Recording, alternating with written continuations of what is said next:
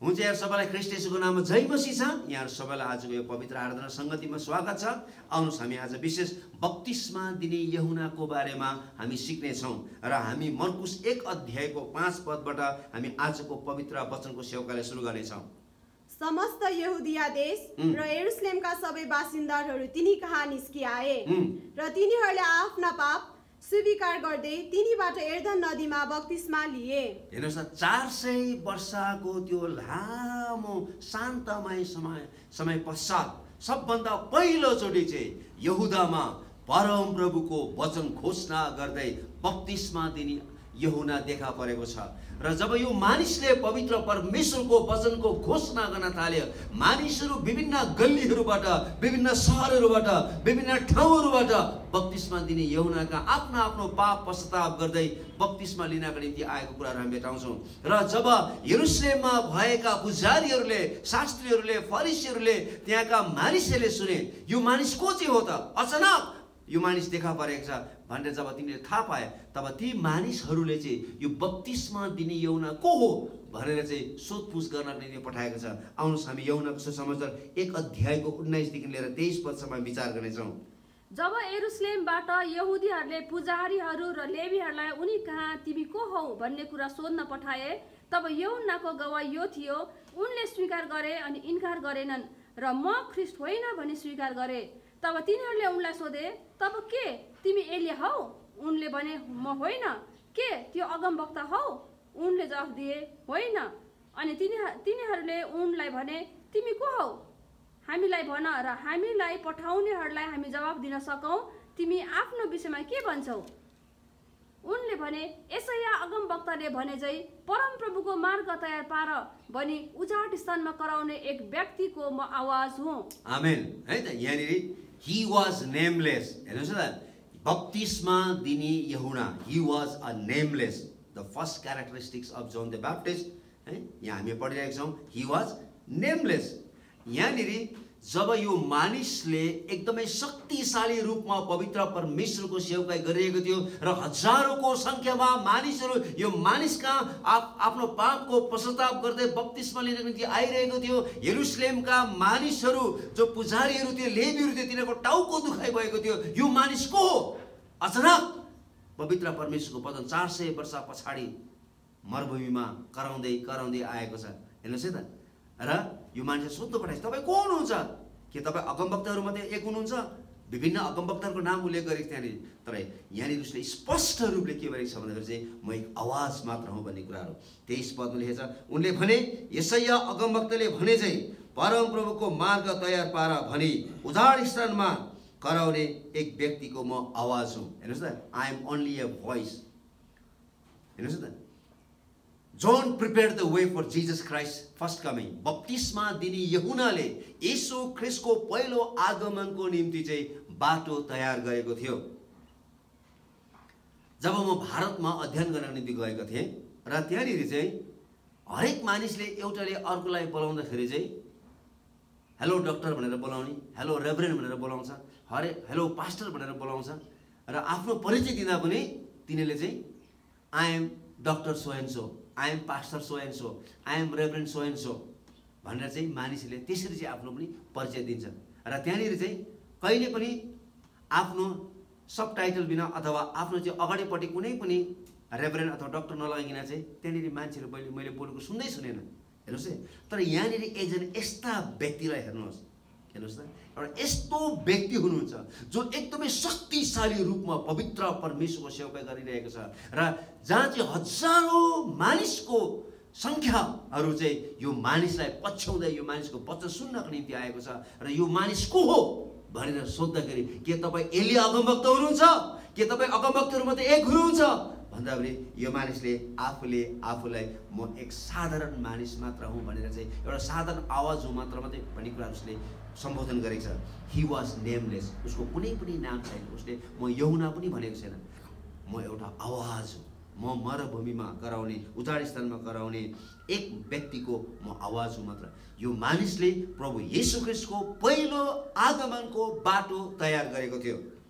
दोस्रो कुरा हेर्नुहोस् न, यो मानिस प्रभु येशू ख्रीष्टको चाहिँ विशेष एउटा चाहिँ फोररनर हुनुहुन्थ्यो। प्राचीन संसारमा विशेष पुरानो करारमा कुनै पनि राजालाई अभिषेक गर्दाखेरि चाहिँ त्योभन्दा पहिला चाहिँ अगमवक्ता निस्केर आउँथ्यो र त्यो अगमवक्ताले चाहिँ राजाहरूको अभिषेक गर्ने चलन थियो। र जसरी सामुएलले साउल राजालाई र दाउद राजालाई अभिषेक गरेको थियो त्यसरी नै यहाँनिर चाहिँ प्रभु येशू ख्रिस्ट मसाया, आशा गरेको मसाया, पुरानो करारमा जुन मसाया ख्रिस्ट आउनुहुन्छ भनेर प्रतिज्ञा गरेको थियो, उहाँ ख्रिस्टको अब चाहिँ उहाँको आगमन हुँदैछ, उहाँ आउँदै हुनुहुन्छ। उहाँको निम्ति चाहिँ बाटो तयार गराएको थियो। यहाँ बप्तिस्मा दिने यूहन्ना यहाँ चाहिँ प्रभु येशू ख्रिस्टको निम्ति बाटो तयार गर्ने निम्ति एक आवाज भएर अघि अघि निस्केका घटनाहरू हामी यहाँनिर भेटाउँछौँ। दोस्रो कुरो, हामी यूहन्नाको सुसमाचार 1 अध्यायको हामी 36 र 37 पद पढाउँदा उनले येशूलाई गइरहनु भएको देखेर भने, हे परमेश्वरका थुमा। उनले भनेका यो कुरा सुनेर ती दुई चेलाहरू येशूको पछि लागे। हेर्नुहोस् त, he was selfless। बप्तिस्मा दिने यूहन्ना चाहिँ उनमा कुनै पनि स्वार्थ थिएन। he was selfless। जब उहाँले येशू ख्रिस्टलाई देख्नुभयो तब उहाँले आफ्नो मानिसहरूको भिडमा उहाँले भन्नुभयो, हेर संसारको पाप उठाइ लैजाने परमेश्वरको थुमा उहाँ नै हुनुहुन्छ। जब उहाँले येशू ख्रिस्ट को हुनुहुन्छ भन्ने कुरो मानिसहरूलाई चिनाइदिए तब उहाँका आफ्नै चेलाहरूले उहाँलाई छोडेर चाहिँ येशूको पछि लागेको छ। र जब ती चेलाहरू चाहिँ आफ्नो चेलाहरू येशूको पछि लागेको छ, यूहन्ना रिसाएको छैन, ऊ एकदमै खुसी भएको छ। किनभने उहाँ आफैले भन्नुभएको छ है, यूहन्नाको सुसमाचार 3 अध्यायको 30 पदमा हामी पढौँदा त्यहाँ के लेखेको छ, यूहन्नाले के भनेको छ, उहाँ बढ्नु तर म चाहिँ घट्नु आवश्यक छ। उहाँ चाहिँ बढ्नु र म चाहिँ घट्नु आवश्यक छ। बप्तिस्मा दिने यूहन्ना प्रभु येशू ख्रिस्टलाई चिनाउने एउटा साइन पोस्ट मात्र हुनुहुन्थ्यो। उहाँ येशू ख्रिस्ट को हुनुहुन्छ भनेर चिनाउन नै मात्रै आउनुभएको थियो। उहाँले आफूलाई पूर्ण रूपले चाहिँ त्यहाँनिर चाहिँ मानिसको अगाडि आफ्नो प्रचार गर्नको निम्ति आएको होइन, तर आउनेवाला ख्रिस्ट मसायाको बारेमा उहाँ चाहिँ प्रचार गर्नको निम्ति आउनुभएको थियो। र जब उहाँ आउनुभयो, उहाँले हुनुहुन्छ संसारको पाप उठाइ लैजाने परमेश्वरको थुमा, उहाँलाई पछ्याउ। उहाँ एउटा साइन पोस्ट मात्र हुनुहुन्थ्यो। यी दिनहरूमा हामी यस्तो किसिमको सेवकाई भेटाउन हामीलाई धेरै नै गाह्रो पर्छ। तेस्रो कुरा, ही वाज फियरलेस। हेर्नुहोस् न, यो मानिस चाहिँ डराएको छैन, यो मान्छे एकदम निडर, एकदम करेजियस व्यक्ति हो। हेर्नुहोस् न, आउनुहोस् हामी पढ्नेछौँ लुकाको सुसमाचार 3 अध्यायको हामी 10 पददेखि हामी पढ्नेछौँ। जब बप्तिस्मा दिने यूहन्नाले ठुलो भिडलाई, ए सर्पको सन्तान हो, यदि तिमीहरूले पश्चाताप गर्दैन भनेदेखि चाहिँ परमेश्वरको न्याय तिमीहरूमा आउनेछ भनेर जब उसले प्रचार गर्न थाल्यो तब मान्छेको भिड निस्केर आएको छ र तिनीहरूले प्रश्न सोधेको छ। हेर्नुहोस् न, आउनुहोस् हामी पढ्नेछौँ 3 अध्यायको 10 र 11 पद। मानिसहरूले यूहन्नालाई सोधे, यसो भए हामीले के गर्ने? तिनले उनीहरूलाई जवाफ दिए, जससँग 2 जोड दौरा छन् त्यसले नहुनेलाई एउटा दिइहालोस्, र जससँग खानेकुरा छ त्यसले पनि त्यसै गरोस्। ल हेर्नुहोस् त, यहाँनिर जब बप्तिस्मा दिने यूहन्नाले पवित्र परमेश्वरको वचनको घोषणा गरे तब मान्छेको भिडहरू निस्केर आए र तिनीहरूले अब हामीले के गर्ने त, त्यसो भए अब हामीले के गर्ने त? र उसले एकदम स्पष्ट रूपले भनिदिएको छ, हेर है, तिमीहरूसँग जे छ त्यो चाहिँ बाँडचुँड गरेर खाऊ, तिमीहरूसँग जे छ है अरूलाई पनि देऊ भन्ने कुरो चाहिँ मैले बताउनु भयो। त्यसपछि चाहिँ कर उठाउने मानिसहरू चाहिँ आएको छ। हामी 12 पद र 13 पद पढ्नेछौँ। कर उठाउनेहरू पनि बप्तिस्मा लिन आए अनि तिनलाई सोधे, गुरुज्यू हामीले के गर्ने? तिनले उनीहरूलाई भने, तिमीहरूलाई खटाएको भन्दा बेसी नलेऊ। ल स्पष्ट रूपले भनिदिनु भयो उहाँले। हेर्नुहोस् है त, कर उठाउने मानिसहरू पनि आए, उनीहरूले वचन सुने। यदि तिनीहरूले पश्चाताप गरेन भनेदेखि चाहिँ परमेश्वर क्रोध तिनीमाथि आइपर्छ भन्ने कुरो जब तिनीहरूले सुने तब तिनीहरू दौडेर बप्तिस्मा दिने यूहन्ना कहाँ आएको छ र तिनीहरूले सोधेको छ, गुरुज्यू अब हामीले के गर्नुपर्छ भन्दाखेरि यहाँनिर बप्तिस्मा दिने यूहन्नाले 3 अध्यायको 12 पदमा त्यही भन्नुभएको छ, तिमीहरूलाई खटाएको भन्दा बेसी नल्याऊ, तिमीहरूलाई खटाएको भन्दा बेसी नल्याऊ। त्यसपछि चाहिँ हामी 14 पदमा हामीले पढ्यो भनेदेखि 14 र 15 पदमा पढ्यो, त्यहाँनिर चाहिँ एकदमै सिपाहीहरू चाहिँ एकदमै लामो लामो हतियारहरू बोकेर, ठुलो ठुलो हतियारहरू बोकेर एकदमै पुरै आवाजको साथमा तिनीहरू आएको छ। तिनीहरूले के भनेको छ, सिपाहीहरूले पनि सोधे, सिपाहीहरूले पनि सोधे, हामीले चाहिँ के गर्ने? हामीले चाहिँ के गर्ने? उनीहरूलाई भने, तिनले उनीहरूलाई भने, कसैमाथि अत्याचार नगर, कसैमाथि अत्याचार नगर, र झुटो दोष लगाएर नलुट, झुटो दोष लगाएर नलुट, आफ्नो तनखामा सन्तुष्ट रहो, आफ्नो तनखामा सन्तुष्ट रहो। यहाँनिर चाहिँ बप्तिस्मा दिने यूहन्नाले एकदमै स्पष्ट रूपले ती मानिसहरूलाई भन्नुभएको छ कि तिमीहरू चाहिँ आफ्नो आफ्नो तनखामा चाहिँ सन्तुष्ट हुनुपर्छ, अरूलाई अत्याचार नगर, अरूलाई नलुट, तिमीहरूमा जति छ त्यसमा चाहिँ सन्तुष्ट हुने प्रयास गर भनेर चाहिँ बप्तिस्मा दिने यूहन्नाले तिनीहरूलाई भन्नुभएको छ। त्यस पश्चात चाहिँ त्यहाँ धेरै धर्मगुरुहरू पनि आए है। उहाँले सबै मानिसको उत्तर दिँदै जानुभयो। जब धर्मगुरुहरू आइपुगे तब धर्मगुरुहरूले पनि उहाँलाई सोधेको छ, तपाईँ त्यसमा हेरोदको बारेमा चाहिँ के भन्नुहुन्छ? किनभने हेरोदले चाहिँ आफ्नै भाइको श्रीमतीलाई आफ्नो श्रीमतीको रूपमा राखेको कारणले गर्दा पनि पुरै यरुशलेममा सबै धर्मगुरुहरू, पवित्र परमेश्वरको वचन सिकाउने मानिसहरू, दिन रात मन्दिरमा सेवा गर्ने मानिसहरू चुपचाप बसेको थियो। किनभने तिनीहरूलाई शासन गर्ने एकजना मानिसले व्यभिचार गर्दा पनि तिनीहरू चुप लागेर बसेको छ। तिनीहरूसँग धर्मशास्त्र छ, तिनीहरू दिन रात परमेश्वरसँग पुकारा गर्छन्, परमेश्वरको सेवा गर्छन्, तर पनि तिनीहरूको कुनै पनि आँट थिएन हेरोदलाई गएर तपाईँले व्यभिचार गर्नुभएको छ भन्ने कारण सबको मुख बन्द भएको थियो। तर जब यो प्रश्न बप्तिस्मा दिने यूहन्नालाई सोधेको थियो, बप्तिस्मा दिने यूहन्नाले के उत्तर दिएको छ? हामी लुकाको सुसमाचार 3 अध्यायको 19 र 20 पद पढ्नेछौँ र यो घटना हामी मत्तीको सुसमाचार 14 अध्यायको 1 देखि 12 पदसम्म पनि हामी भेटाउँछौँ। तर शासक हेरोदले आफ्ना भाइकी पत्नी हेरोदियसलाई राखेको कारण र तिनले गरेका सबै दुष्कर्मका निम्ति यूहन्नाले तिनलाई हप्काएका थिए। यूहन्नालाई जेलखानामा थुनेर तिनले ती सबै दुष्कर्महरूमाथि अझ एउटा दुष्कर्म थपे। ल हेर्नुहोस् त, बप्तिस्मा दिने यूहन्नाले मात्र सबै मानिसहरूको अगाडि, सबै धर्मगुरुको अगाडि उहाँले खुलेर भन्नुभएको थियो त्यो मानिस एक व्यभिचारी हो भनेर। यो कसैले पनि भन्न सकेको थिएन। प्रधान पुजारीले भन्न सकेको थिएन, त्यहाँको लेवीहरूले भन्न सकेको थिएन, त्यहाँ शास्त्रीहरूले, त्यहाँ सादुकीहरूले, हेरोदीहरूले, एसेन्सहरू, कसैले कुनै पनि धर्मगुरुका समुदायले हेरोदलाई दोष लगाउन सकेको थिएन। सबजना चुपचाप बसिरहेको थियो। तर बप्तिस्मा दिने यूहन्नाले मात्रै तिनी एक व्यभिचारी हो भन्दाखेरि है यो मानिस कतिको आँटिलो छ भन्ने कुरो चाहिँ हामी उसको प्रचारबाट हामी थाहा पाउँछौँ, उसको वचनबाट हामी थाहा पाउँछौँ। यसकारण he was fearless, he was nameless, हेर्नुहोस् न, ही वाज सेल्फलेस, नाउ अब ही इज फियरलेस। यसै कारण बप्तिस्मा दिने यूहन्नालाई हेरोदले शिर काटेर चाहिँ यो मानिसले पहिला जेलखानामा हाल्यो र जेलखानाबाट चाहिँ यो मानिसलाई चाहिँ शिर काटिदिएको थियो। र यो मान्छे मात्र यस्तो व्यक्ति हो जसको चाहिँ फ्युनरल चाहिँ है शिर बिना नै यो मानिसको चाहिँ दाह संस्कार भएको थियो। किनभने यो मानिस एक इमान्दारी व्यक्ति थियो। हेर्नुहोस् त, भजन सङ्ग्रह 51:6 पदमा त्यही कुरो लेख्छ, परमेश्वरले अन्तस्करणमा सत्य खोज्नुहुन्छ। हामी सबैजना सेवकाई गर्दै आइरहेका छौँ। हामीले धेरै वर्ष भयो सेवकाई गरेको, कतिले भर्खर सुरु गर्दै हुनुहुन्छ, कतिले 40 वर्षभन्दा बढी भइसकेको सेवकाई गरेको। तर के हाम्रो हृदयमा परमेश्वरले सत्य भेटाउनु भएको छ के त? के हामीमा साँचो सत्यता छ के त? बप्तिस्मा दिने यूहन्ना कुनै पनि मानिससँग डराएन, उनी मृत्युसँग डराएन, तर उनी परमेश्वरसँग डराएको कारणले गर्दा पनि उनले सिधै हेरोद राजालाई भनेका थिए तपाईँले व्यभिचार गर्नुभएको छ। उनी आफ्नो प्राणसँग डराएन, किनभने ऊ चाहिँ विशेष पवित्र परमेश्वरको पुत्र प्रभु यीशु ख्रीष्टको मार्ग तयार गर्न निम्ति आउनुभएको थियो। यसकारण उहाँ निर्डरको साथमा उहाँले प्रचार गर्नुभएको थियो। आज हामीले है हाम्रो परिचय कसरी दिइरहेका छौँ? बप्तिस्मा दिने यूहन्ना, ही वाज नेमलेस।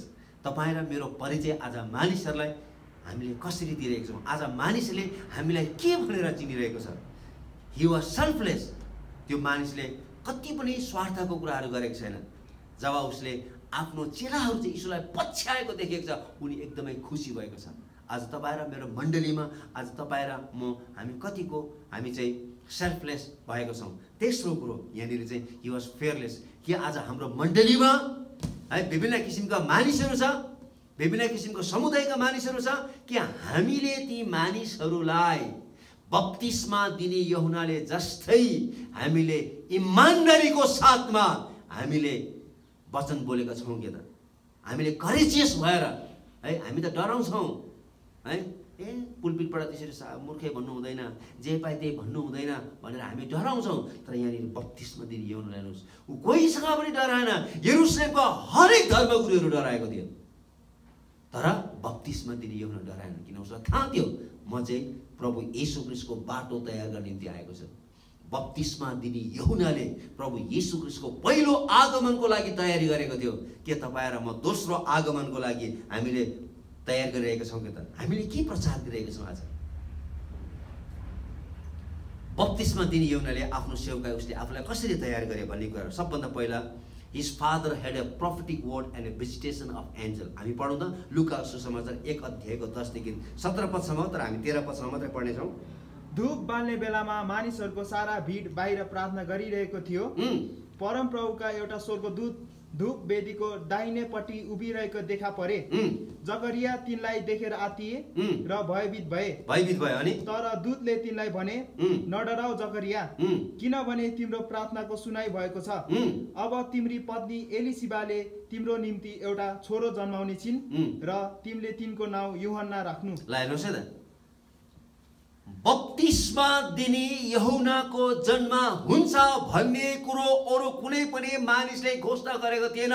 स्वयं स्वर्गदूत आफैले नै बप्तिस्मा दिने यूहन्नाको जन्म हुन्छ भनेर चाहिँ जकरियालाई, एक पुजारीलाई भन्नुभएको थियो। हेर्नुहोस् है, his father had a prophetic word and visitation of the angel. यो यसकारण बप्तिस्मा दिने यूहन्ना साधारण व्यक्ति थिएन। यो चाहिँ परमेश्वरबाट नै हुन आएको कुरा थियो, पहिलो कुरो। दोस्रो कुरो, यो बप्तिस्मा दिने यूहन्ना आमाको गर्भमा हुँदाखेरि नै यो व्यक्ति चाहिँ पवित्र आत्माले भरिएको थियो। हामी लुका 1 अध्यायको हामी 41 पद हामी पढ्नेछौँ।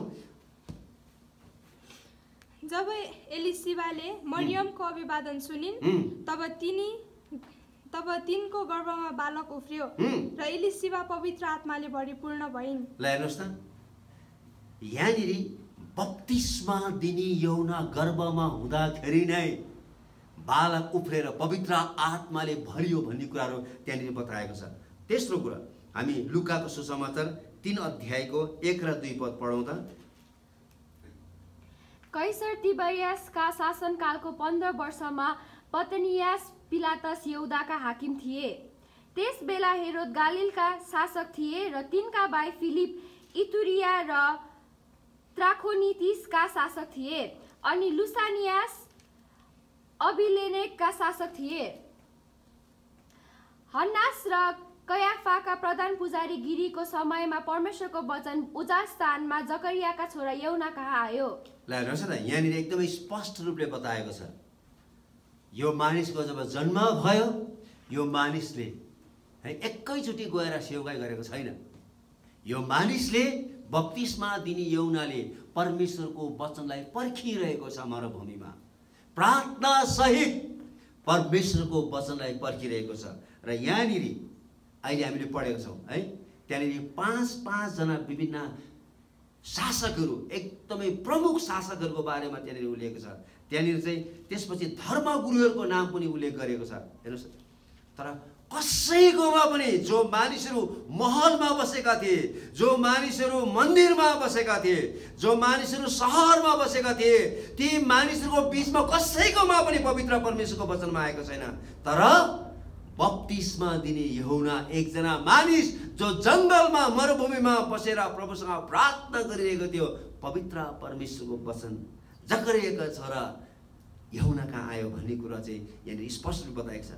अब अहिले त सिधै बाइबल कलेज गयो, पढ्यो र बिना पर्खाइ नै सिधै सेवकाईमा मानिसहरूलाई पठाउने गर्छ। यसकारण जब तिनीहरू सेवकाईमा जान्छन्, तिनीहरू एकदमै निराश हुन्छन् है।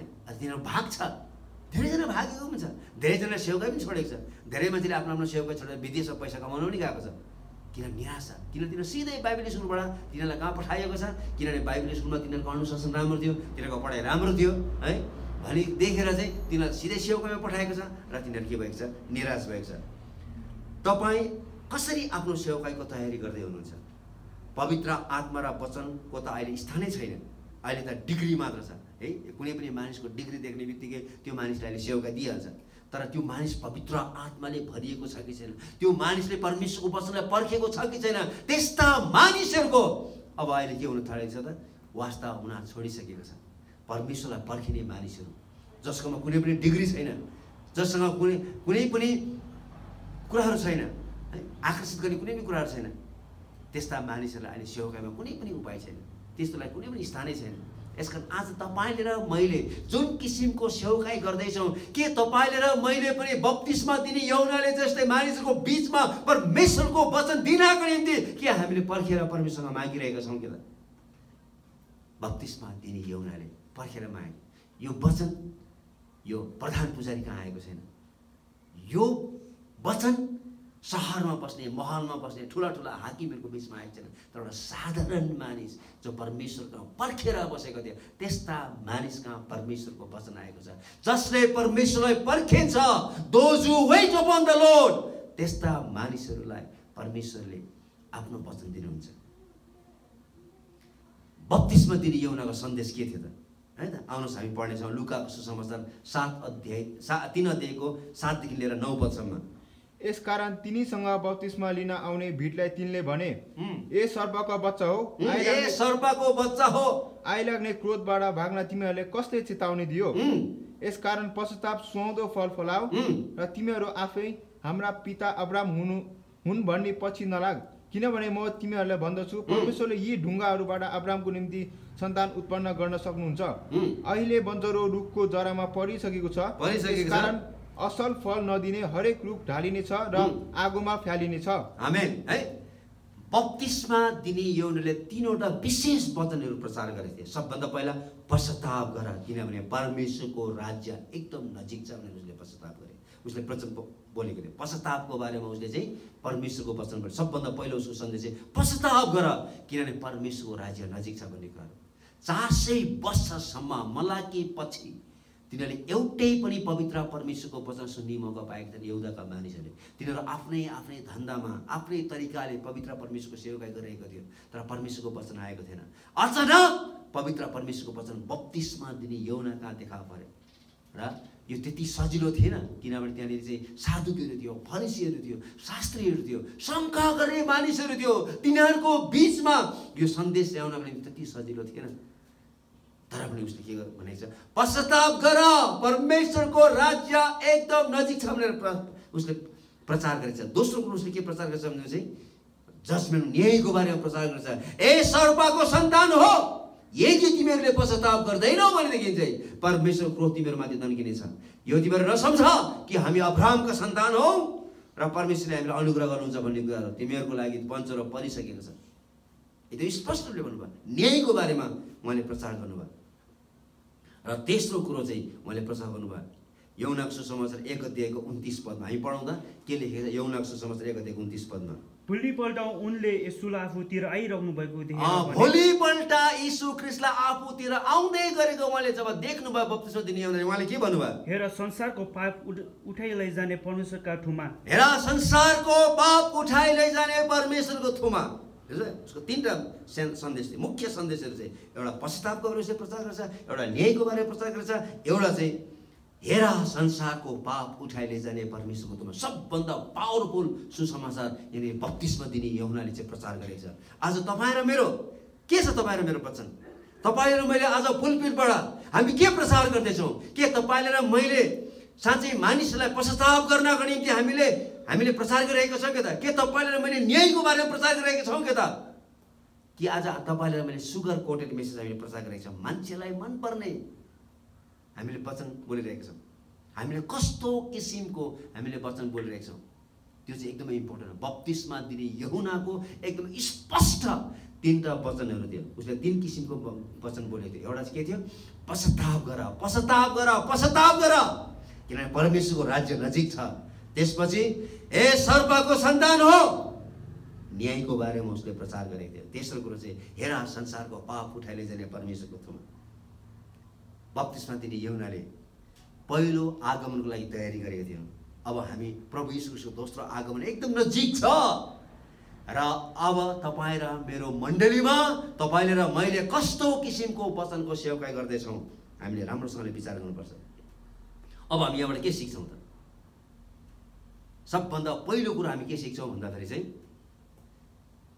पहिलो कुरो चाहिँ के छ भन्दा हरेक असम्भवलाई परमेश्वरले सम्भव तुल्याउनुहुन्छ भन्ने कुरो चाहिँ हामी बप्तिस्मा दिने यहुनाको जीवनबाट हामी सिक्न सक्छौँ। किनभने बप्तिस्मा दिने यहुनाको आमा बाउ एकदमै वृद्ध भइसकेको थियो, तिनीहरूको पुरै उमेर पाकिसकेको थियो। अब तिनीहरूको कुनै पनि मूल्यमा अब बालक जन्मिने स्थिति थिएन। तर त्यस्तो असम्भवलाई पनि परमेश्वरको योजना पुरा गर्नका निम्ति परमेश्वर एउटा बालक दिनु, आफ्नो योजना पुरा गर्नका निम्ति परमेश्वरले हरेक असम्भवलाई उहाँले सम्भव तुल्याउनुहुन्छ भन्ने सत्यता चाहिँ हामीले बुझ्नुपर्छ पहिलो कुरो। यसकारण चाहिँ हामी कुनै पनि बेला हामी तयार हुनुपर्छ। हामी बुढो भयो अब परमेश्वरले हामीलाई चलाउनुहुन्न, हामी बच्चै छौँ अब परमेश्वरले हामीलाई चलाउनुहुन्न भनेर हामीले कहिले पनि सोच्नु हुँदैन। ए म त पढेकै छैन, ए मेरोमा त कुनै डिग्री नै छैन, म त बोल्नै सक्दिनँ, ए म त छोरी मान्छे हो, ए म त छोरा मान्छे हो। हामीले कहिले पनि त्यसरी सोच्नु हुँदैन। परमेश्वरले कुनै पनि बेला कुनै पनि व्यक्तिलाई उहाँले उहाँको सेवकाईमा बोलाउन सक्नुहुन्छ। यसकारण चाहिँ उमेरले कहिले पनि मानिसलाई छेक्दैन। तपाईँ पुरानो करारमा हेर्नुहोस् न, नोहा 600 वर्ष पुगेको थियो तर पनि उनी के थियो? स्वास्थ्य थियो, ऊ फिट एन्ड फाइन थियो।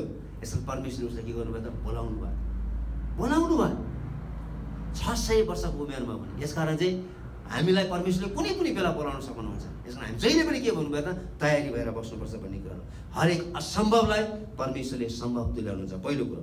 दोस्रो कुरो हामी के सिक्छौँ भन्दाखेरि चाहिँ he was a simple man, he was a humble man, simplicity. आउनुहोस् त हामी मत्तीको सुसमाचार 3 अध्यायको 4 पद हामी पढ्नेछौँ। त्यो मानिसको पहिरन कस्तो थियो भन्ने कुराहरू बताएको छ।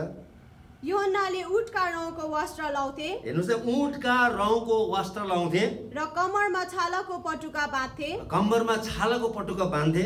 तिनको खानेकुरा सल्लाह र वनमह थियो। सल्लाह र वनमह थियो। Simple living, simple living. तर त्यो मान्छे हेर्नुहोस् त, प्रिचिङ एकदमै हाई प्रिचिङ थियो तर सिम्पल लिभिङ थियो त्यो मान्छे, एकदम सिम्पल म्यान। ल पढौँ त हामी लुकाको सुसमाचार 1 अध्यायको 17 पदमा है। जकरियालाई सुरुमा जब स्वर्गदूतले उसलाई जुन वचन दिएको थियो त्यो वचनमा के भनिएको थियो? बाबुहरूका मन छोराछोरीहरूतिर र अनाज्ञाकारीहरूलाई धर्मीहरूको बुद्धितिर फर्काउन र प्रभुको निम्ति योग्य तुल्याइएको एक जाति तयार पार्न उहाँको अघि तिनी एलियाको आत्मा र शक्तिमा जानेछन्। हेर्नुहोस्, एलियाको आत्मा र शक्तिमा तिनी अघि जानेछन् भन्ने कुरो चाहिँ यहाँनिर चाहिँ स्वर्गदूतले उसको बाउ जकरियालाई भनेको थियो होइन। जकरियालाई भने। त्यसपछि यो एलियाको पहिरन कस्तो थियो हामी पढौँ त। दोस्रो राजा 1 अध्यायको 8 पदमा तिनीहरूले जवाफ दिए, तिनी भुत्लाका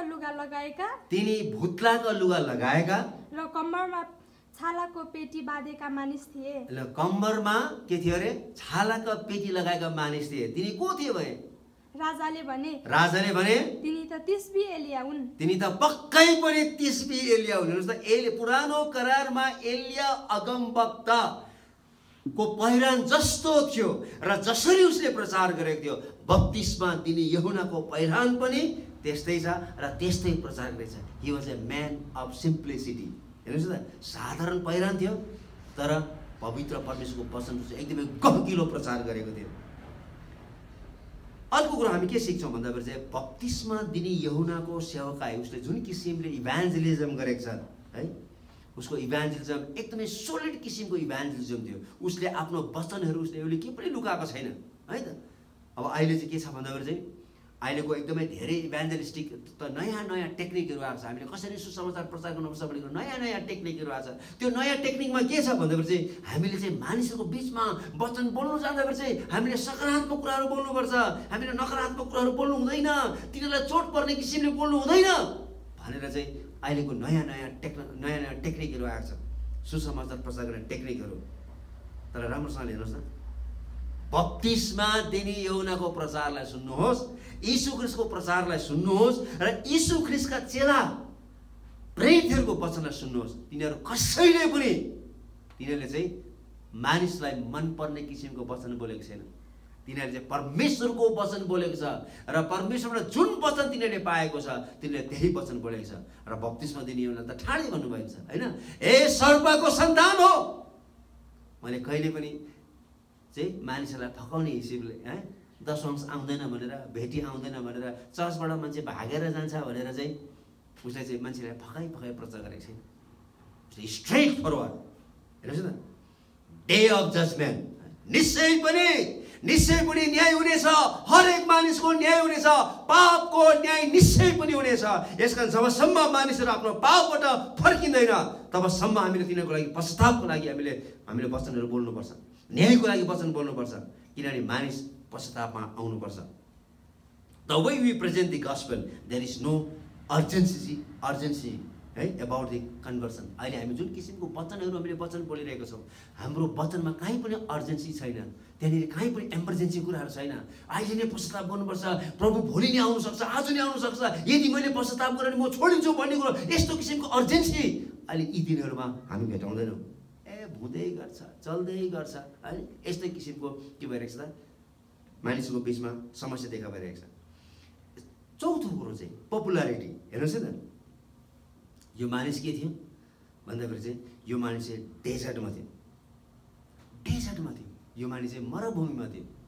तर यो मान्छेको पपुलारिटी के भयो, एउटा साधारण पहिरान भएको मान्छे, एउटा साधारण मानिस, जङ्गलबाट आएको मानिस।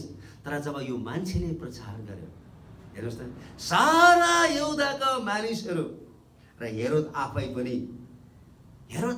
पनि बत्तिसमा दिने यहुनाको वचन सुन्नको निम्ति मानिसहरू ठुलो भिडमा भेला भएको छ। उसको पपुलारिटी त्यतिकै बढेर गएको छ। हेर्नुहोस् न, पाँचौँ कुरो हामी के सिक्छौँ भन्दाखेरि प्रस्पेरिटी हो। अहिले त धन त नभएको सेवकहरूको त कुनै गन्ती नै छैन, होइन न। रुपियाँ पैसा के भएको छ त, God of many main today, होइन। Money has become God of many people today. धेरै मानिसको निम्ति रुपियाँ पैसाले के भएको छ त, देउता भएको छ। John had little if any of that. हेर्नुहोस् न, यो मानिसले के खाएको छ त, एउटा साधारण खानेकुरा खाएको छ, साधारण पहिरन गरेको छ। तर यो मानिसले चाहिँ के गरेको छ त, पवित्र परमेश्वरको वचन चाहिँ ठोस प्रकारले प्रचार गरेको छ, होइन। यी दिनहरूका हामी सेवकाईलाई हामी राम्रोसँगले हेरौँ। John was never rich in this world's I. यो संसारको दृष्टिकोणमा यहुना कहिले पनि धनी मानिस थिएन। तर अब अहिले यो 21औं शताब्दीको प्रचारकहरूलाई, पास्टरहरूलाई यदि तिनीहरूसँग पैसा छैन भने, तिनीहरूसँग घर छैन भने, तिनीहरूसँग गाडी घोडा छैन भनेदेखि चाहिँ तिनीहरूको त कुनै गन्ती नै हुँदैन। हेर्नुहोस् न, जससँग पैसा छ तिनीहरूले मात्रै सेवा गर्न सक्छ, जससँग पैसा छैन तिनीहरूको लागि कुनै इज्जतै छैन। हेर्नुहोस् न, यहुनाको सेवकाई र 21औं शताब्दीमा आएका मानिसहरूको सेवकाईको कति धेरै फरक छ। हामीले के को निम्ति सेवकाई गरिरहेका छौँ? हामीले पपुलारिटी हुनको निम्ति सेवकाई गरिरहेका छौँ कि हामीले प्रस्पेरिटी हुनको निम्ति सेवकाई, हामी धनी हुनको निम्ति सेवकाई गरिरहेका छौँ कि हामी के को निम्ति सेवकाई गरेका छौँ? परमेश्वरले हामीलाई के कुराको निम्ति बोलाउनु भएको छ? नाम कमाउनको निम्ति, धनी हुनको निम्ति, के को निम्ति परमेश्वरले हामीलाई बनाउनु भएको छ? हामीले राम्रोसँगले बुझ्नुपर्छ। अर्को कुरो पोजिसनको निम्ति। हेर्नुहोस् न, the third goal for which man will sell their soul in position is power. है, मानिसले अहिले यो 21औं शताब्दीमा आएर चाहिँ जस्तो सुकै परिस्थितिमा पनि पावरको निम्ति मानिसले लड्ने गर्छ।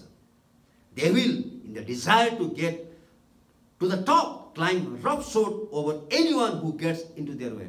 तिनीहरूको बाटोमा जोसुकै आओस्, तिनीहरू माथि चढेर भए पनि तिनीहरू चाहिँ माथि नै उठ्न चाहन्छ। 21औं शताब्दीको यो एउटा ट्रेन्ड हो। तर यहाँनिर हेर्नुहोस्, एउटा साधारण मानिस, यो मानिसले के भनेछ, उहाँ बढ्नु आवश्यक छ, म घट्नु आवश्यक छ भनेर चाहिँ बत्तिसमा दिने यहुनाले भन्नुभयो। उहाँ बढ्नु आवश्यक छ, म घट्नु आवश्यक छ। He was willing to take second place. हेर्नुहोस् न, उहाँले जहिले पनि दोस्रो स्थान लिनको निम्ति तयार हुनुभयो। म पहिलो स्थान होइन, हामी सबैजना होडबाजीमा छौँ, हामी पहिलो स्थानमा आउनको निम्ति। तर बत्तिसमा दिने यहुनाले पहिलो स्थान यीशु ख्रीष्टलाई दिएर चाहिँ उहाँ चाहिँ पछाडि सर्नु भएको छ। अब उहाँको सेवकाई हो, अब उहाँले अगाडि बढाउनुपर्छ। अब मेरो सेवकाई सक्यो भने म पछि सर्दै आउनुभएको छ।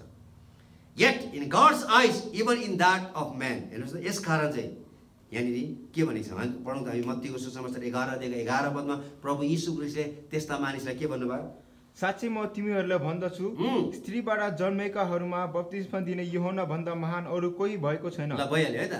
यीशु ख्रीष्टले स्पष्ट रूपले भन्नुभयो स्त्रीका कोखबाट जन्मेकाहरू मध्येमा बप्तिस्मा दिने यूहन्ना भन्दा अरू कोही महान छैन। उहाँले स्पष्ट रूपले, किन यो मान्छेले के गरेको थियो त, उसले कहिले पनि आफ्नो पोजिसनको निम्ति, आफ्नो पपुलारिटीको निम्ति, आफ्नो प्रस्पेरिटीको निम्ति सेवकाई गरेको थिएन। एउटा साधारण मानिस थियो तर गहकिलो वचन प्रचार गरिदियो। त्यस मुनि हामीले पढ्यौँ भनेदेखि चाहिँ तर यीशुले भन्नुभयो है, तर म तिमीलाई भन्छु है, जो परमेश्वरको राज्यमा है आफूलाई नम्र पारेर आउँछ त्यो मानिस चाहिँ बप्तिस्मा दिने यूहन्ना भन्दा पनि महान हुनेछ भनेर प्रभुले भन्नुभयो है। यसकारण चाहिँ हामी अहिले कस्तो किसिमको हामीले सेवकाई गरिरहेका छौँ। John was a powerful figure in the history of Israel, एकदमै पावरफुल फिगर। तर के भयो त भन्दाखेरि चाहिँ यहाँनिर अघि हामीले 3 अध्याय अघि नै हामीले पढिसकेका छौँ। म फेरि म तपाईँलाई पढ्न चाहन्छु। यहाँनिर 3 अध्याय लुका 3 अध्यायको 2 पदमा 1 र 2 पदमा हेर्नुहोस् है, यहाँनिर चाहिँ कस्ता कस्ता शक्तिशाली मानिसहरू थिए तर कुनै पनि मानिसका चाहिँ पवित्र परमेश्वरको वचन आएको छैन। कैसर तिबरियसको शासनकालको 15औं वर्षमा पन्तियस पिलातस यहुदाका हाकिम थिए। हेर्नुहोस् है त। त्यस बेला हेरोद गलिलका शासक थिए र तिनका भाइ फिलिप इतुरिया र अकोनितियसका शासक थिए। अनि लुसनियस चाहिँ अबिलेनेको शासक थिए। हन्नास र कायफा प्रधान पुजारीको समयमा परमेश्वरको वचन उजाड स्थानमा जकरियाको छोरा यूहन्ना कहाँ आए। कुनै पनि व्यक्ति कहाँ आएन, ठुल्ठुलो व्यक्तिहरू कहाँ आएन, महान व्यक्तिहरू कहाँ आएन, तर साधारण मानिस बत्तिसमा दिने यूहन्ना कहाँ आएको छ। हेर्नुहोस् त। Herod was a man स्ट्रेन्जली attracted by Johns preaching. हेर्नुहोस् त, हामी पढौँ त मर्कुसको सुसमाचार 6 अध्यायको 20 पद।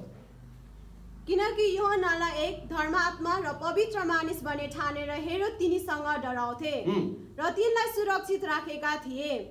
यूहन्नाको शिक्षा सुन्दा उनी साह्रै विचलित हुन्थे तापनि खुसीसित सुन्थे। ल हेर्नुहोस् त, यो मानिस हेरोद जस्तो अधर्मी मानिस, व्यभिचारी मानिस पनि बप्तिस्मा दिने यूहन्नाको वचन सुन्नको निम्ति ऊ एकदमै तृषित थिए।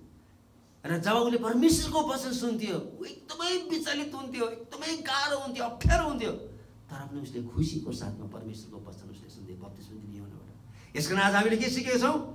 He was nameless, he was selfless अनि ही वाज फियरलेस। यो तीनवटा कुरा हामीले सिकेका छौँ। अनि वाट वाज हिज मेसेज है? रिपेन्टेन्स, पश्चातापको बारेमा उसले वचन बोलेको छ। उसले न्यायको बारेमा, जजमेन्टको बारेमा उसले वचन बोलेको छ। र यीशु ख्रीष्ट चाहिँ साँचो पवित्र परमेश्वरको थुमा हुनुहुन्छ, संसारको पाप उठाइ लैजाने परमेश्वरको थुमा। यो 3टा कुराहरू हामीले सिकेका छौँ। यसकारण चाहिँ परमेश्वरले हरेक असम्भवलाई सम्भव तुल्याउनुहुन्छ। तपाईँ जहाँसुकै हुनुहोस्, तपाईँ जस्तो सुकै परिस्थितिमा हुनुहोस्, तपाईँ यदि तयारी हुनुहोस्, तपाईँ कुनै पनि तयारीमा तपाईँ तयारी भएर बस्नुहोस्, कुनै पनि बेला परमेश्वरले तपाईँलाई उहाँको सेवाको निम्ति बोलाउन सक्नुहुन्छ। यसकारण चाहिँ हामी जहाँबाट परमेश्वरको वचन बोल्छौँ, हामीलाई जुन उद्देश्यको निम्ति परमेश्वरले बोलाउनु भएको छ उहाँ बढ्नु आवश्यक छ। हाम्रो जीवनबाट उहाँ बढ्नु आवश्यक छ। हामी चाहिँ घट्नुपर्छ, हामी दिनदिनै घट्नुपर्छ, तर परमेश्वरको वचन चाहिँ दिनदिनै बढ्दै जानुपर्छ। र परमेश्वर आफै पनि हाम्रो जीवनबाट, ख्रीष्ट हाम्रो जीवनबाट बढ्नु आवश्यक छ। आउनुहोस् हामी सबैजना हामी प्रार्थना गर्नेछौँ।